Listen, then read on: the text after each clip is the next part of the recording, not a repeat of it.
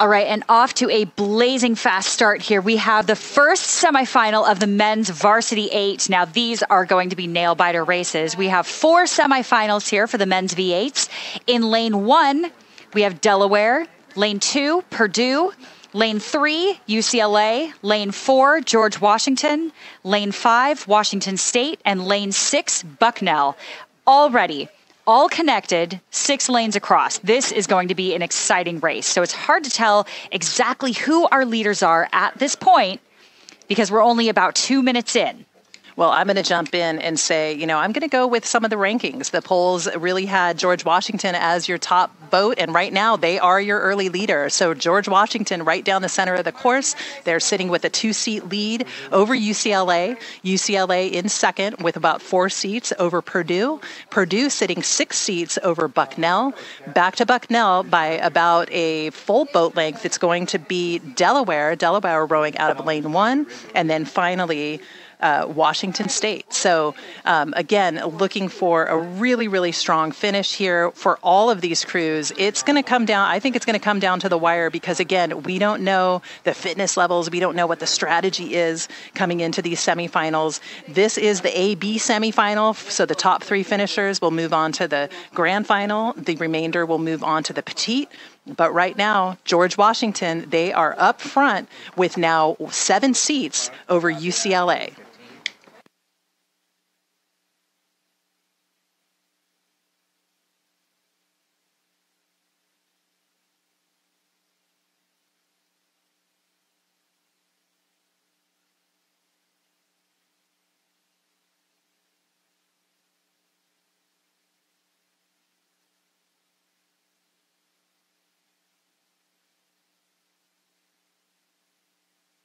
Right, and we are still watching George Washington with that lead over UCLA, but tight racing right now between Purdue and Bucknell. So again, we've got these boats that are way far apart from each other. Purdue in lane 2, Bucknell all the way out in lane 6. There's a lot of boat action and splashing in between. And as a coxswain, Whitney, you've been there before. You have been in that position where you've got a final or a petite final on the line and you're right on the edge. You're you're a bubble crew right now. What do you do? What do you tell your rowers? That is a great question. And the first thing that you have to look at, too, are those outside lanes, because it is so easy to be on those outside lanes and actually miss another crew that may sneak up on you without knowing it. So you really have to make sure that you have all boats accounted for and sort of take in all of that information and keep your crew calm, collected, and within their own boat. And this is where 4 minutes in, 4:25 into the race, I'm going to really start pressing so I can start moving into that 12:50 mark, really keeping it strong through that 12:50, setting it up for the last 500. And here we are already crossing that that last 500. All right, George Washington continuing to hold on to that lead. UCLA watching their second place position being threatened by both Purdue and Bucknell. So those crews pushing each other so hard. They're trying to get into contention for one of those top spots. We've got Bucknell on the outside, closest to the shoreline, really winding it up here, seeing if they can pop themselves into one of the top 3 positions. But UCLA is so strong. They've had such a great season. But with Purdue right next to them, a perennial powerhouse here in the ACRA championships. So, it's everything on the line right now. They're going to do and throw everything on the table to get into that grand final. George Washington just holding on with so much composure and poise and, just some confidence, I think, coming out of that boat. But it's really the second or third place race. That's what we're looking for. Who is going to get into that second or third place position between UCLA and Purdue? Bucknell on the chase. I think UCLA has got it locked up. With Purdue right there, it's going to be back and forth between them for that second or third place position. I think a little bit too late for Bucknell. And for Delaware, Washington State, still there in contact, but in 6th. But all the way down to the wire, it is going to be George Washington for the win. UCLA right now holding on to that second place position. Purdue right there for 3rd. And then here comes Bucknell. And now Delaware and Washington State.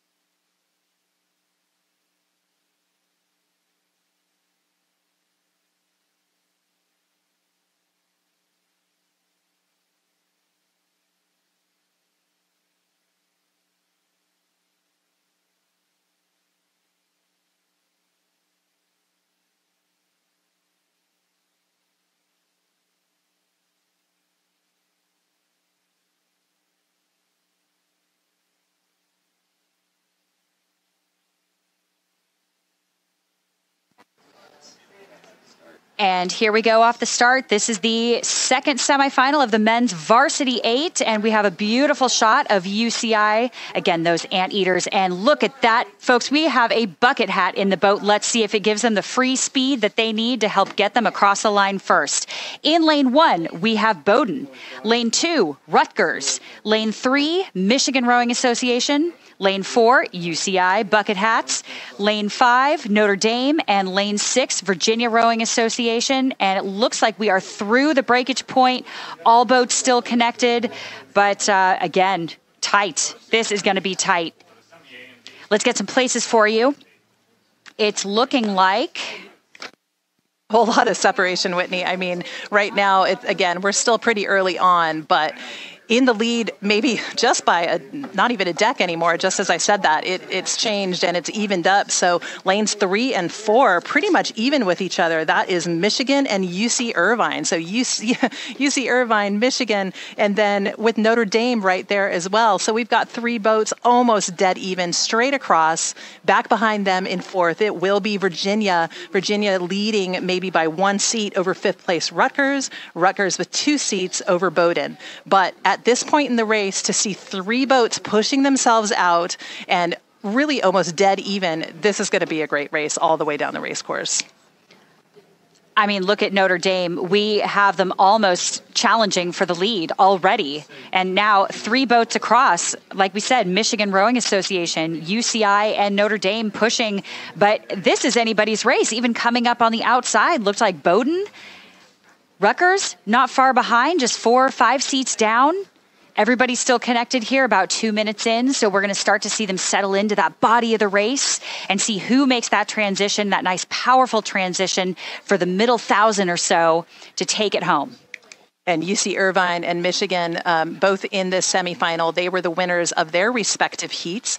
Not much difference between the time, maybe just a couple of seconds. And, you know, when you're comparing the times coming out of the heats, again, you really have to look at the rest of the competition. Sometimes a crew will really, really have to push to get that win. Sometimes they're not really being challenged, you know, quite at all. But here at the ACRA, we're looking at so many fast crews that you really can't take any chance of complacency. And of course, none of these crews will fall into that category at all. But right now, it looks like UC Irvine has that lead. They're sitting with a 4-seat advantage over both Michigan and Notre Dame. Michigan, I'm going to give them the advantage for the 2nd place position, maybe 1 seat over Notre Dame. In 4th, I'm going to move over to lane 1. That's Bowdoin, sitting with 2 seats over Rutgers, and Rutgers 2 seats over Virginia.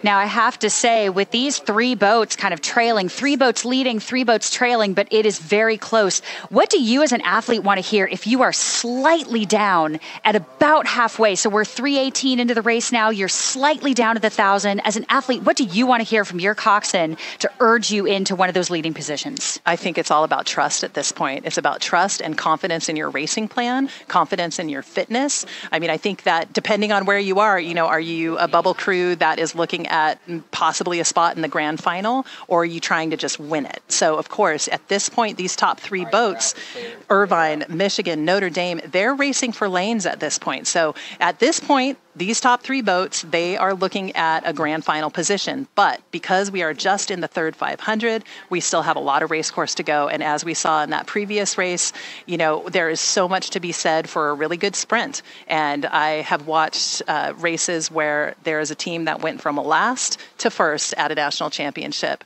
And I mean, I just think that you have to keep your eye on everybody. So no time for complacency. Don't sit back. What I'd want to hear from my coxswain is all about confidence.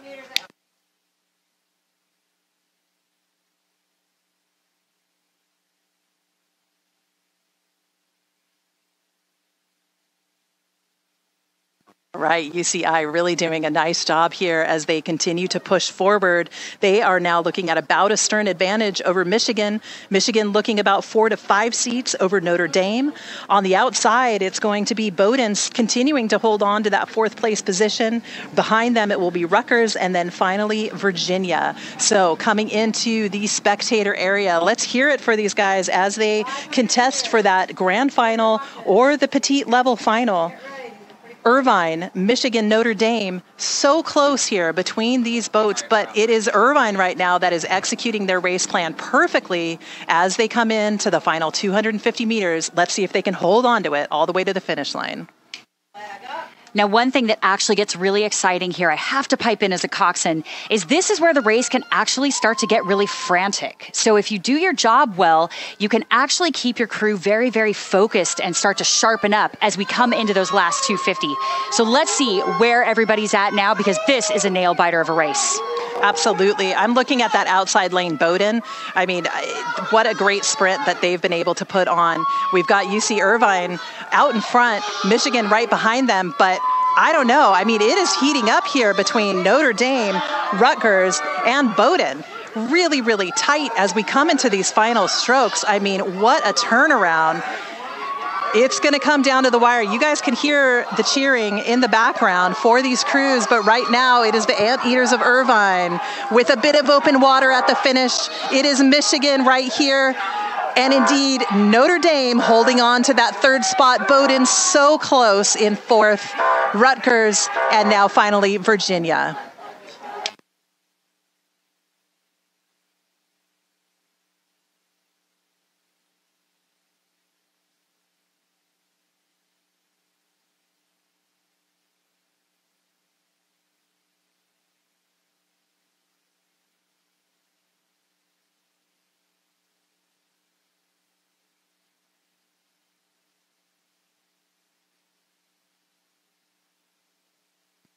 And it looks like we have a start here. Semifinal number 3 of the men's varsity 8. And we're looking at the UC Davis Aggies here, again, led by Desmond Stahl, a well-known coach. He's led some programs to great success here. And let's go down the line. In lane 1, we have Colorado. Lane 2, Boston College. Lane 3, Minnesota. Lane 4, Vanderbilt. Lane 5, those Aggies. And lane 6, Virginia Tech. Looks like we are through the breakage point. And as soon as we get that camera angle, we will give you some placing here.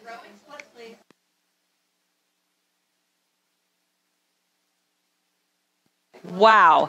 Look at this beautiful shot here from the drone. It looks like the Aggies here, UC Davis pretty close with Vanderbilt and Minnesota. Minnesota may be taking the lead here. Is that kind of what I'm seeing here?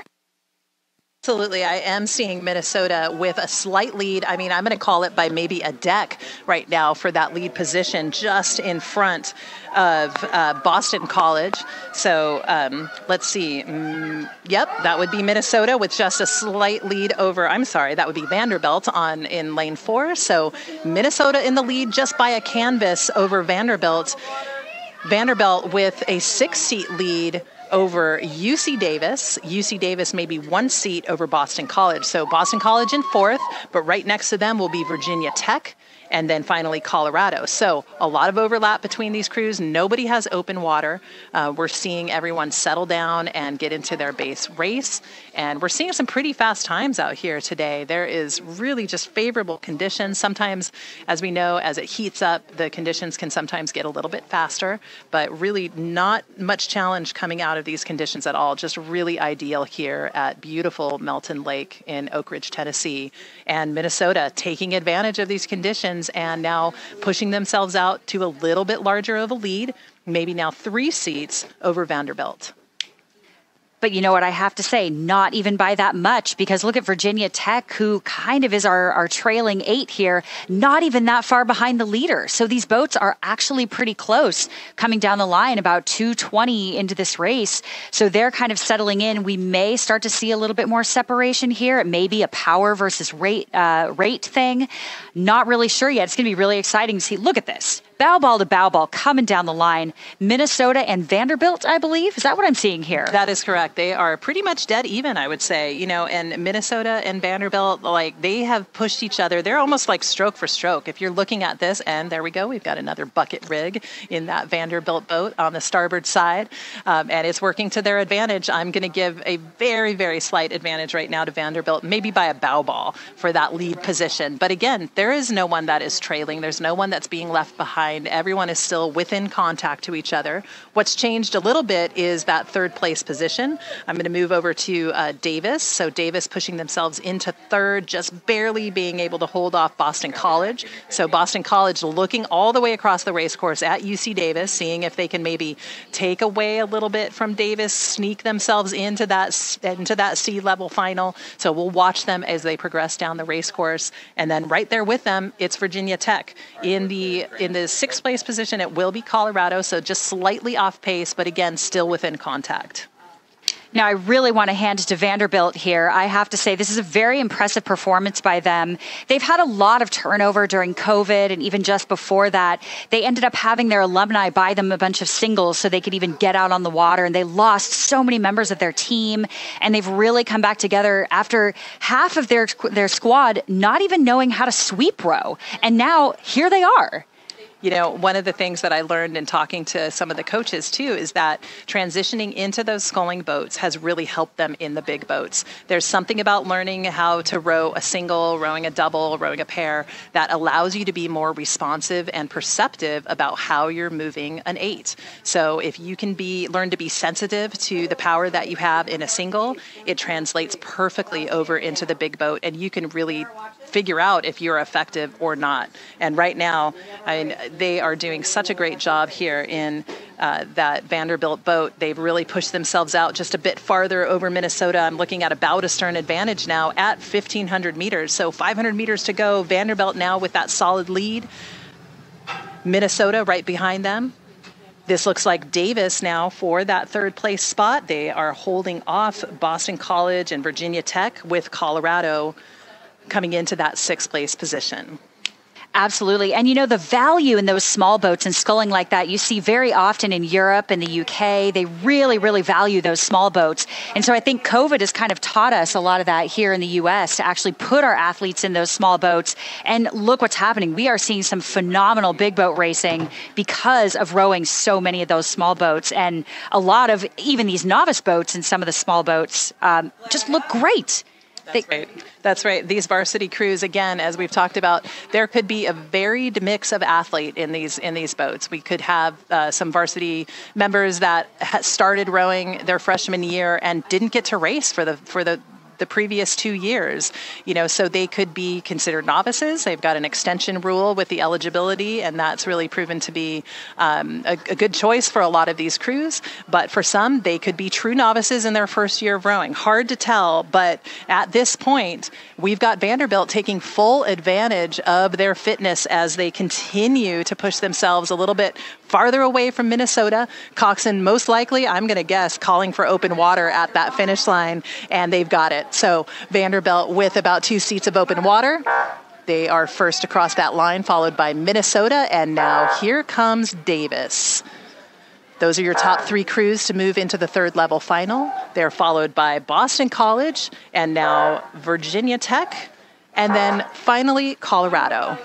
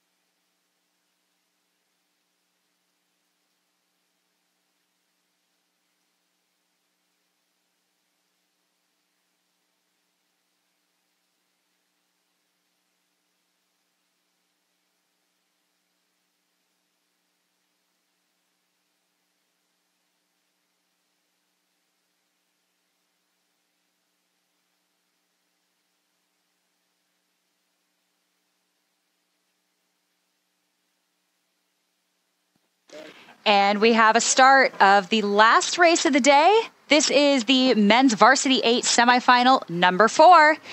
And let's see, in lane 1, we've got Ohio State. Lane 2, Villanova. Lane 3, UNC. Lane 4, Middlebury. Lane 5, UC Santa Barbara. And lane 6, Oregon. And again, looks like we are just past that breakage point. And again, as soon as we get that camera angle, we will give you those places. Oof.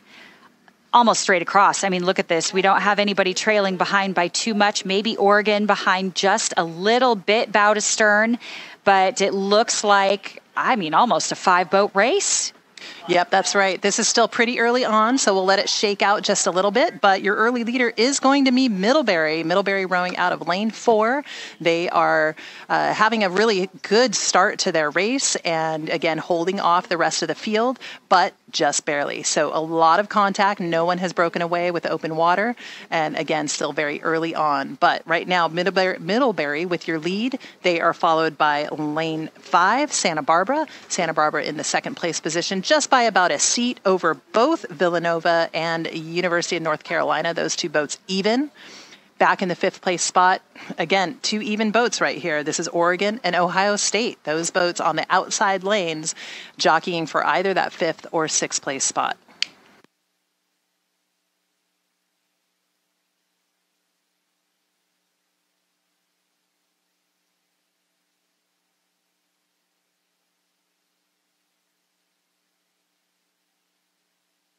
One of the advantages of being able to use the drones for watching these races is you can really see how well the boat is doing in terms of steering. We're seeing getting a little bit close for comfort there in a couple of the lanes.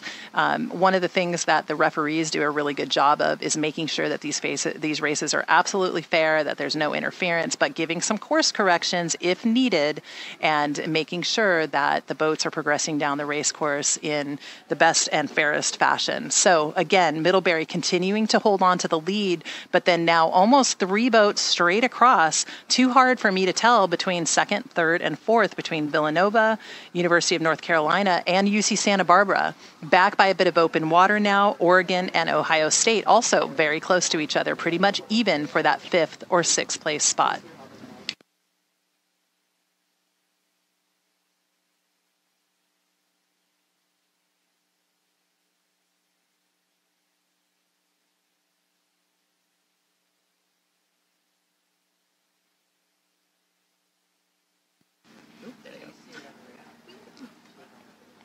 And it looks like coming into the 1,000, kind of pushing towards it. We've had a little steering correction by Santa Barbara. Looks like she's back in the center of her lane there and got control of it again. But that is something, again, that can make or break the race. And when it's so close like this, you just don't want to be making those mistakes. Now, it could be anything. It could be that a rower got a blade stuck in the water for a half second too long. You never know what causes that. But boy, does it make it hard to watch when you're just biting your nails looking at these 4 boats across connected, and no one's really moving. I mean, we've got all of these boats pretty set 1 to 4. What are you seeing here? Well, that's right. They are now past 1,000 meters. They are 1,000 meters closer to dinner, I think, right now, and a rest and maybe a shower. It has been a hot and muggy day here, so waiting all day long until you get to that final race of the day. I mean, that is really, really tough. So we're seeing the fitness and the composure, all of that coming into play right here in these final strokes. Santa Barbara, as Whitney had said, had a little bit of a steering problem, but they've come back into it and are looking at coming up to challenge Middlebury for that lead position. Also, University of North Carolina, I mean, they are right there as well. Villanova, just a little bit off the back, but with Oregon and Ohio State taking up that 5th and 6th place spot. But let's see if we can have Middlebury hold on to that top spot, or will UC Santa Barbara or maybe even UNC take it away? Now, one thing that can be really difficult about this point of the race, when you're coming into the 1250 and you're starting to kind of think about ramping it up a little bit to the sprint, is a lot of times that's a dead zone. You start getting real tired. You know your rowers are tired. And as a coxswain, you have to be so strategic about what you ask for. And coming through this last 500 here, I'm going to be asking my crews to start to sharpen up. Instead of asking for power, I'm going to ask for a little bit more precision. They're going to sit up a little bit more. They're going to going to use a little bit more squeeze in the legs, and we're going to see what we can kind of power through in the last couple hundred meters. I think you're absolutely right, Whitney. Would you be my coxswain if I could throw together a boat? We could maybe, put that into play. I would love to have had you as a coxswain, because that's exactly what I would have wanted to hear. You don't want to focus on how tired you are. You don't want to focus necessarily on more power, because you've given so much already. It is about composure. It's about posture and execution, quick catches, just keeping the technique sharp while you're tired. So here we are, final 250 meters. It's Middlebury that's done that great job of holding on to this lead. They really had to fight off a charge by UC Santa Barbara and UNC on either side of them, and they've done a really nice job winding it up, finishing this piece solidly into that sea-level final for tomorrow. And here they are, final strokes here. Middlebury in the lead, followed by UC Santa Barbara and University of North Carolina. In fourth, it will be Villanova, and then finally Ohio State and Oregon. Yeah, what a finale of a race here. Look at this, charging through the line. I'd be honored to be your coxswain. That's great. Thank you for doing this today. This has been a fantastic race here, coming across the line. Middlebury with those nice cow blades. What a finish there. That's what you want to see, is that beep beep so close as they come across the line, pushing each other. And here we go, Villanova, their final strokes. And then now close here between Oregon and Ohio State. Too close for me to call. It will be Oregon for that fifth place position and Ohio State. And that wraps up our racing this afternoon. So we're looking at a series of grand finals and petite level finals tomorrow. It is going to be an exciting day of racing. We thank you so much for joining us here at the Rowing Channel for ACRA's, and have a great afternoon. And thank you again. This is Whitney and Adrian signing off of day one in beautiful Oak Ridge. Thank you very much. We will be here tomorrow morning again, first thing, for some exciting action on the water.